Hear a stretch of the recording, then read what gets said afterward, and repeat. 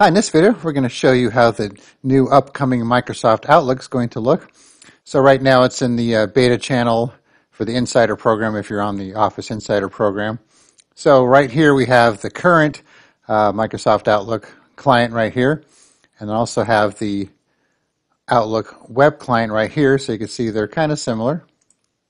You know, the ribbon's different obviously, unless you kind of do the simplified ribbon, then it kind of looks more like this.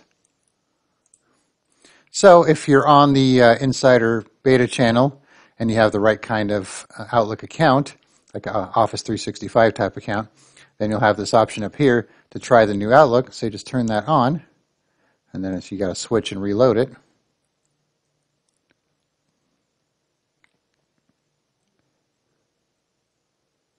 And now you can see it looks a lot different, a whole new ribbon interface with just home and view. You don't have all the other options like you do in the old Outlook.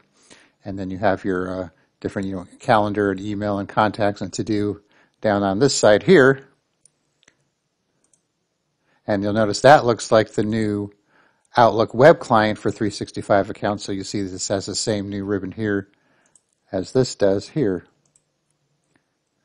And for this webmail type account, for the new one, you have to have an Office 365 type account, not the free one. At least for now, I'm assuming the free one will eventually get the same new interface as well.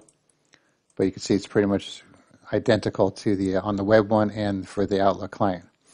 So, once again, you'll have your typical items here for the delete category, new emails, your replies and forwards, delete, send to archive, blocking, your sweep for cleanup, move to options, setting up rules, quick steps if you have any, marking as read, marking as categories, flagging, pinning, snoozing, so you could hide it till a later time, assigning policies, groups, and then you have your view settings if you want to change that, for your conversation if you want to group it or not, if you want to preview it, if you want to have your folder pane showing or not, the reading pane bottom or on the side, the density for how tight together they are to get more room, and then you could have emails read to you, and then printing.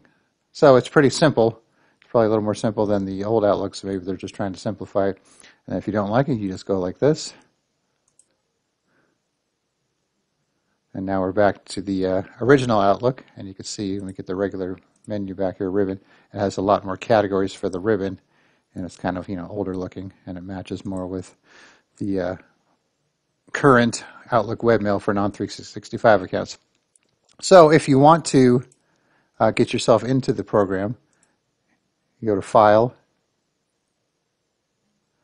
Office Account, and then you could go here and sign yourself up with this logged in account for this Outlook and the Insider account. Then you could just do your updates, and it'll download the beta versions depending on what channel you're signed up for, the preview or the beta, and then it'll download that version of the software, and then you could try it out assuming you have the right type of Outlook account. All right, hopefully that makes sense, and hopefully that gives you a nice little preview of what the new Outlook's going to look like. All right, thanks for watching, and be sure to subscribe.